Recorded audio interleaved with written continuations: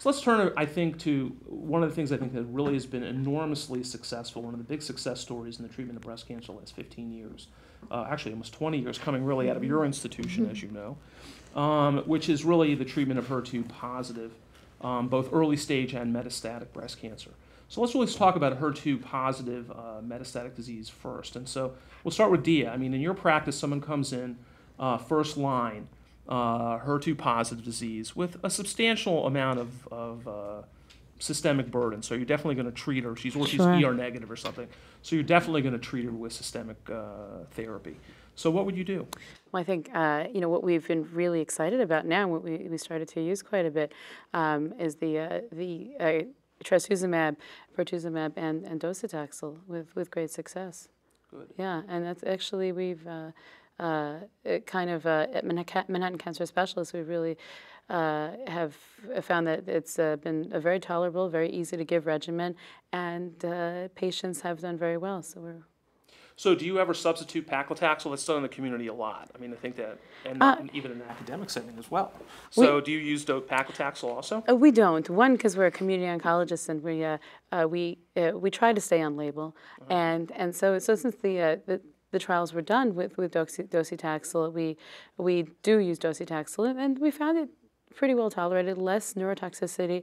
And it would have been before pertuzumab, we would have used trastuzumab plus docetaxel initially anyway, and that's really what we were doing. So we don't substitute. So a lot of large community practices follow practice guidelines now, not so much NCCN, but actually guidelines like either WellPoint or Via Oncology or Cardinal Health or something like that. Do you guys follow those guidelines? Oh, we have to. We look at all the guidelines, and we absolutely do follow, like you said, the Cardinal Health or WellPoint and NCCN, of course, and ASCO guidelines, and we have to. We really do as community oncologists. So you don't actually have like Via, for example, tells you to use one specific regimen for each stage of disease. You don't have a guideline program. No, we don't.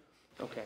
So anyway, academic guys, and I'm thinking, what do you guys think? What do you usually use first line? Exactly the same.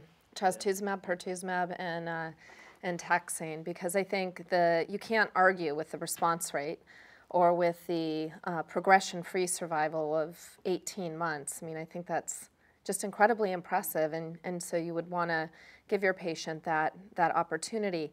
I'm interested, though, because I see a lot of patients who are treated in the community. They come to our center for an opinion, but they receive their care closer to home. And I've seen a lot of sort of questions about how long do we continue the chemo? And what do you do? Can you add in hormonal therapy if it's ER positive and HER2 positive when you stop the chemotherapy? And how safe is it to give the dual HER2 targeted therapy for years? Because some of these patients will have 4 years of not having any progression. And so a lot of questions do come up, and just to address that, I mean, the Cleopatra study did 6 cycles and then allowed patients to stop the chemotherapy. And that's what I do routinely in my practice, and I do incorporate endocrine therapy in patients who co-express the hormone receptors, even though Cleopatra did not do that. But I think it makes biological sense, and so I'd be interested if you do the same thing with ER positive, HER2 positive. Yeah, I do, and in the first-line metastatic setting, tend to use docetaxel, although I have to say I am not a big docetaxel user.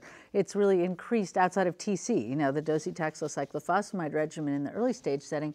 I've used more because it's really a pain to give weekly paclitaxel with pertuzumab, because pertuzumab is only given every 3 weeks. Mm-hmm. So you'd have to give the paclitaxel 2 out of every 3 weeks, and then you're making 2 steps away from where our valid data is. So occasionally I'll give paclitaxel. If somebody got, for example, a patient I just recommended to it who relapsed on TC for a 0.6 centimeter ER positive breast cancer with metastatic disease. 0.6 centimeter? Yes, tumor? and has like... Sure it was the same cancer?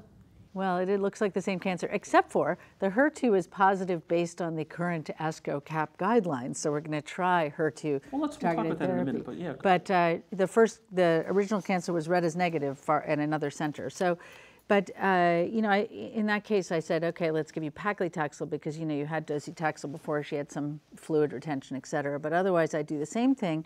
And I do add hormone therapy. I think that we have lots of data to support that approach. And I actually have had some questions come in from docs outside and patients about whether or not really the two therapies should be given together. And then I had a curious thing happen, which I still have to deal with, which is that a patient who presented with HER2-positive, ER-positive breast cancer had a bone lesion, FDG avid bone lesion. We tried to biopsy, couldn't get into it. So I treated her, and pertuzumab was approved, so we added it halfway through. And now she's on hormone therapy and pertuzumab and trastuzumab. She's been on for 2 years. Scans show sclerosis now, no FDG avidity. So this was a metastatic lesion. The insurance company has now said we are not following guidelines, and they've withdrawn approval of pertuzumab because she's NED. Which I think is a question that Sarah answered really nicely, is that the Cleopatra trial continued both antibodies until progression. Correct. And that's where we're seeing this survival benefit. Right. So, and adding in the hormone therapy is a great thing. We all have these patients who've been on that regimen for 10 years instead of dying of their cancer. It seems like a better option.